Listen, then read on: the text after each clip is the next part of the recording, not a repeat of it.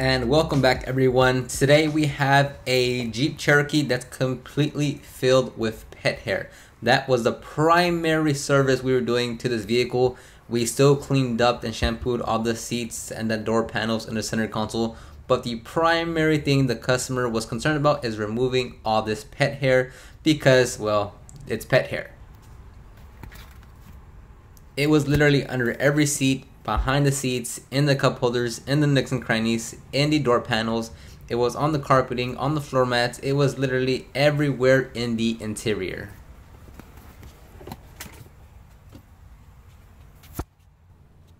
And like I said, on top of the pet hair removal, we cleaned all the interior surfaces, so the interior looks 100 times better once we were done. So now let's get into the rest of the video.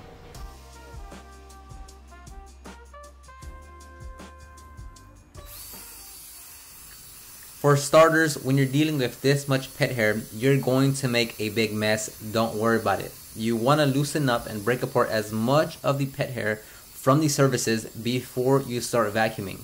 We went through this drill brush section, then we used the Lilly pet hair brushes, and then we blowed everything out, and then we finally got to the vacuuming phase. So there's a lot of preliminary steps you have to do.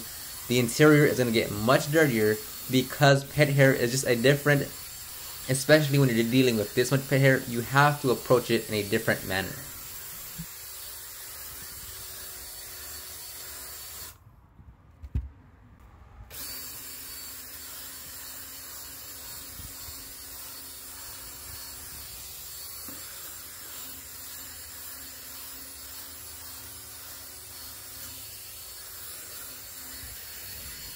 If you're interested in all the tools and products we use, they'll be linked down below in the description box.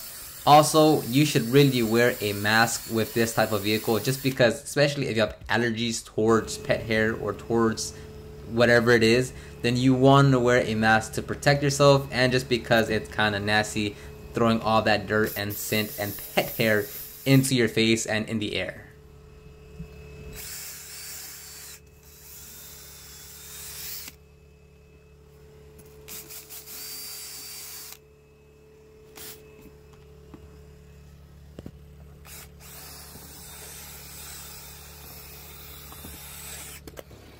Once we were done with the drill brush section where we just wanted to loosen up as much of the pet hair across the interior, which we primarily focused on the rear cargo side on this impossible carpet. Next we moved to an actual pet hair brush to see how much more we can get off with manually brushing the entire surfaces. So with pet hair, usually if it's in the rear cargo area with this type of pet hair and this type of carpeting, it's going to be the worst section in the rear. The seats moving forward, it was no problem whatsoever. The pet hair came out easily, it vacuumed up easily, the pet hair brush took care of everything, no problem. Your biggest obstacle with pet hair, when it's this much, it's gonna be this type of carpeting in the back. So just keep that in mind, because at the end of the detail, we got maybe, like, let's say 90% of it off. The customer was very understanding and still very, very happy. But moving forward on the rear passengers and forward, we got about 98-99% of the pet hair. So just keep that in mind when it comes down to this pet hair in your interior.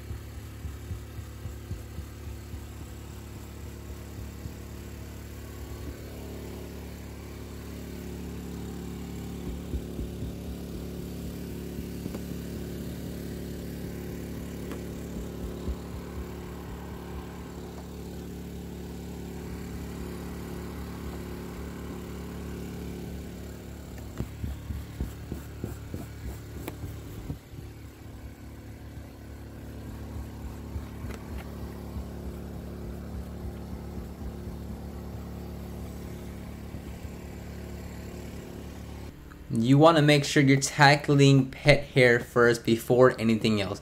Don't try to go and clean the seats and clean the door panels if you still have a ton of pet hair to handle, because once you start working the pet hair, dust and dirt, and the pet hair starts flying literally everywhere. There's wind blowing throughout the entire detail, so every time the wind would blow, then we would get more pet hair just flown across the interior. So it's always going to be a hassle. You're not going to get 100% of it off. That's just the way it is with pet hair.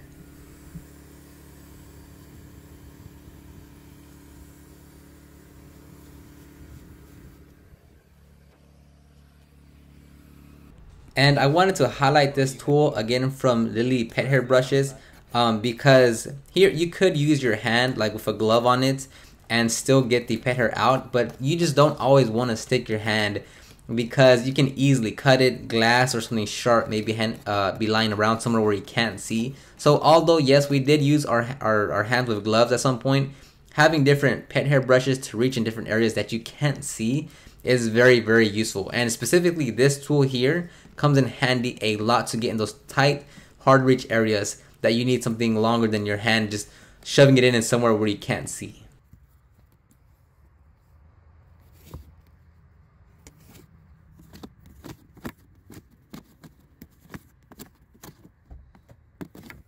Okay, so now we use the drill brush. Now we already finished the with the manual brushing with the Lilly hair brushes. Now we're using our Metro vacuum blow with the blow version, of course, to just blow any other loose dirt, debris, and pet hair out so we can easily vacuum it. And we're gonna get into underneath the seat and the nooks and crannies to see if we can push out anything else before we start vacuuming, because we don't want to vacuum and then notice that we missed like a completely a complete section that still needs to be agitated with an actual brush, which is going to cause more work for us. So we want to loosen everything up, get it away from the fibers of the carpet or whatever surface, and make it much easier to vacuum.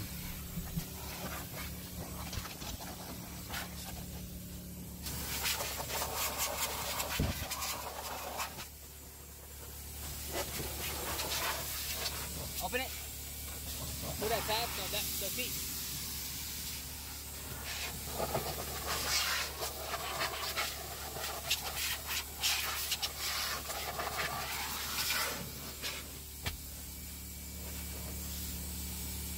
Okay, so I didn't get to record any vacuuming part, so now we're going to move on over to the extraction part on the rear cargo area.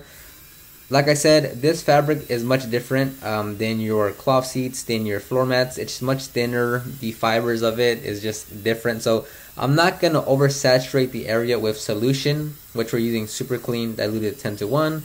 And I'm not going to oversaturate it with the water when I'm extracting with the Aqua Pro Vac extractor. So I'm just giving it a quick pass because obviously it needs to be shampooed because that dog's there. So we're going to just do a quick pass with both the drill brush and our extractor.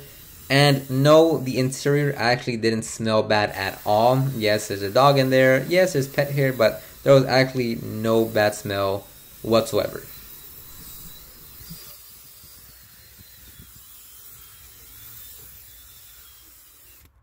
And please excuse the angles you're about to see because I'm actually recording with my left hand and I can't see what I'm actually recording because I'm on my phone, and I still have to look at what I'm extracting because I'm still doing the job. So not the best angles.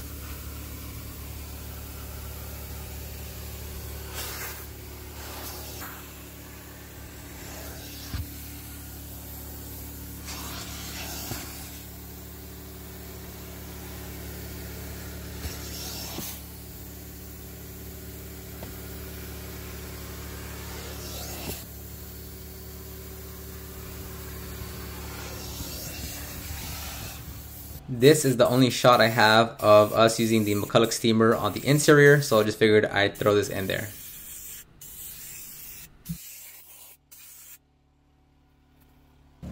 And we're about to wrap it up. There's still a pet hair because that's just what happened when we're still cleaning. We're not removing, we're not, completely done. And it's important to make sure you're checking all the areas. You move the seats, you recline the seats forward and backwards, because you will miss areas if you're not inspecting all the different angles and sections in the interior.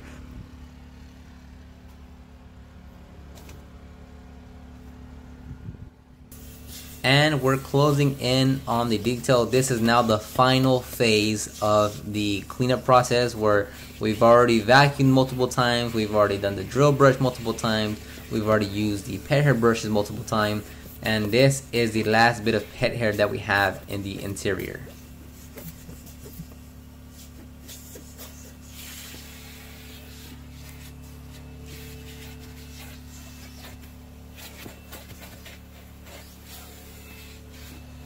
And I actually almost forgot to record the after, so we were still touching up some spots here and there, but I figured, I just remembered, I don't want to forget, so let me capture it right now. As you can tell, it's a night and day difference. 99% of the pet hair was removed from the front cockpit of the vehicle. It's the rear cargo side that still has around like 90% removal. And look, I've never had a customer that complained about the pet hair that it wasn't removed 100% in the rear, because they understand the fiber, they understand pet hair, they understand it's gonna be everywhere where you can see. It's gonna be, so I've never had a problem.